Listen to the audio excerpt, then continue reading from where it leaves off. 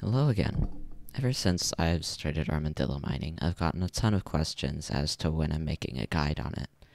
My answer was always that I would make it in the far future because I didn't want to kill the method. But because of my skyrocketing popularity, Armadillo Mining has skyrocketed with it. The top 5 is now composed of 3 Armadillo miners from the previous 0. RageTrain is doing it, and a ton of other people in my guild are doing it or transitioning to doing it. Admittedly, making this video will skyrocket its popularity even more, so finding a spot to do it in will become much, much harder. I think it's important to do it nonetheless, though, because as more popular YouTubers learn about it, their fan base will learn about it as well. People could start Armadillo Mining while not knowing at all how to do the method, and they could start to think that the YouTuber they discovered it from was a pioneer or creator of the method. So, I'm here to stop this. Also, to get a ton of views, I guess. I am a YouTuber at the end of the day. So, how good is Armadillo Mining? Well, it can make up to 1.5 times as much as Jade and Ruby to the NPC.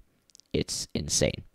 It has a few drawbacks in that the spots are much, much harder to find, and it takes a lot longer to set up. But the profits outweigh Jade and Ruby so much, it's still worth it. In most people's opinions, it's also far more fun. First off, how do you set this method up?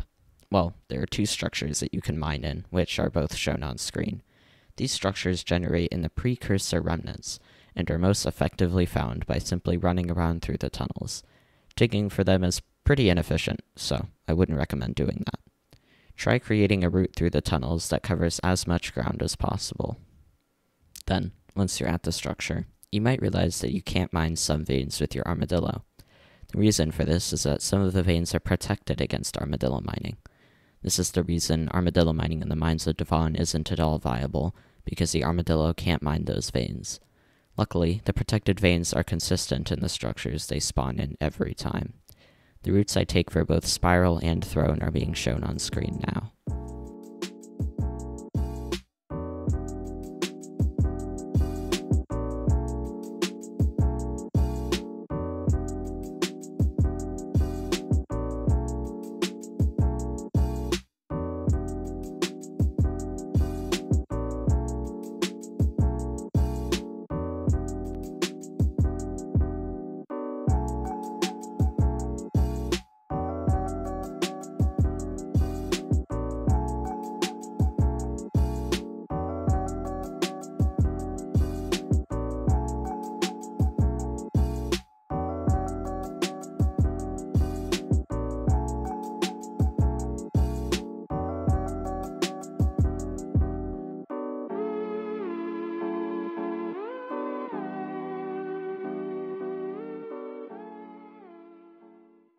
If you try and mine the veins now, chances are you'll end up gradually digging big holes under the veins that your armadillo will fall into, because you accidentally break the hardstone. Well, adding cobblestone underneath these veins completely solves that. The armadillo can't break cobblestone, either player-placed or naturally genned. These platforms are also really helpful for veins that are largely above air, like the ones in Spiral. To summon the armadillo to you, like you see on screen, you'll need auto-pet rules. To get the auto-pet rules to summon the armadillo to you, first, you have to create a rule that when you throw a fishing hook, it equips any pet, except if you're not in the Crystal Hollows. Then, you create a rule that when you throw a fishing hook, it equips the armadillo with no rule exception. Everything has to be created in this exact order for it to work.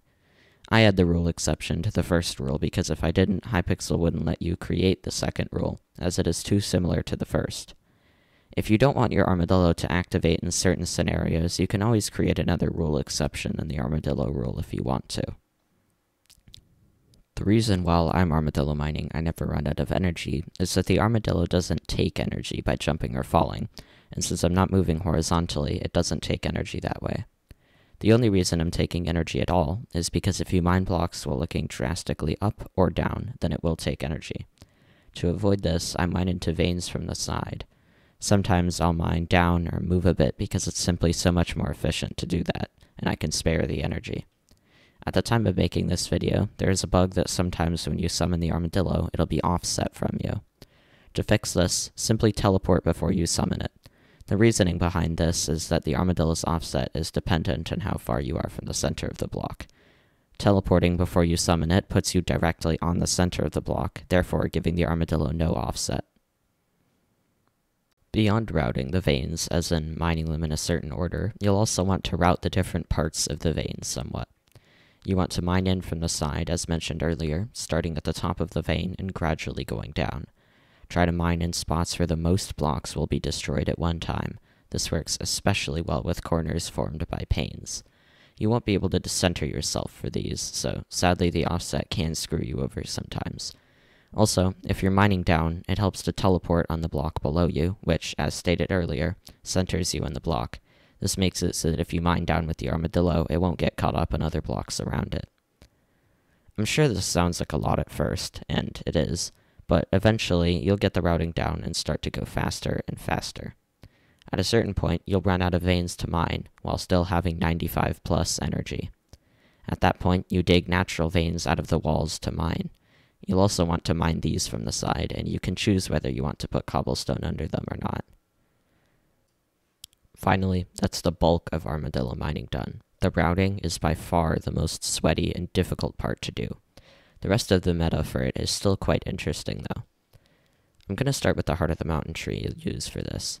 The tree that I use is the best for this, shown on screen. I abandoned mining speed entirely because the armadillo simply instantly mines everything, and I never need to manually mine. So, my tree is optimized for fortune.